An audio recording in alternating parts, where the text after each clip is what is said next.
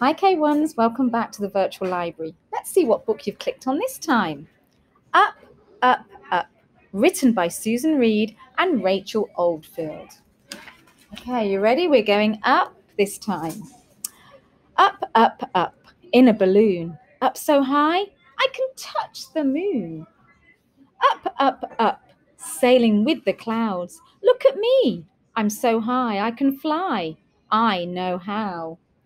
They're in a balloon. Do you know what kind of balloon this is? We call this a hot air balloon. Trains are fun. Cars are fast. Can you see the trains here? Here's the train. Can you see the cars? There's some racing cars at the top here. Can you see a bike? Riding bikes down by the river is a blast. And can you see a transport type on the river?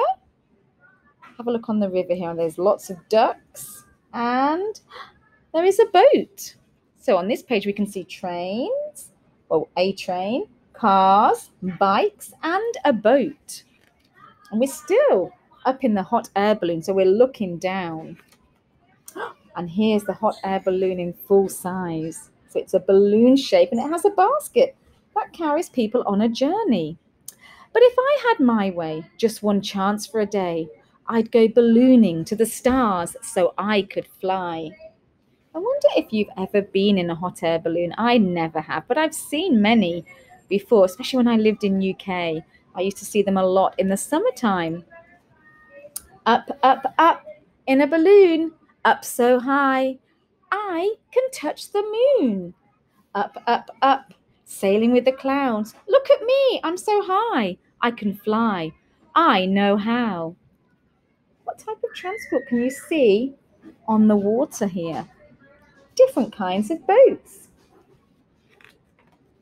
Ooh, where are we now? Some creatures swim and others climb. My kind talk all the time.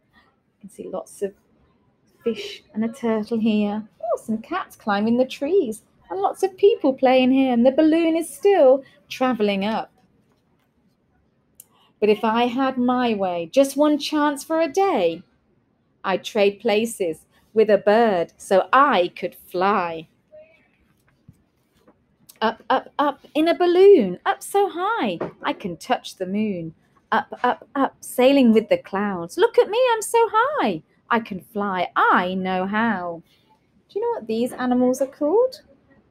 You find them in the desert. They are called camels, and they carry people through the desert. People sit on these like horses or donkeys, and it's a kind of transport that people would use in the Middle Eastern countries to go from one place to another. It might take them a long time though.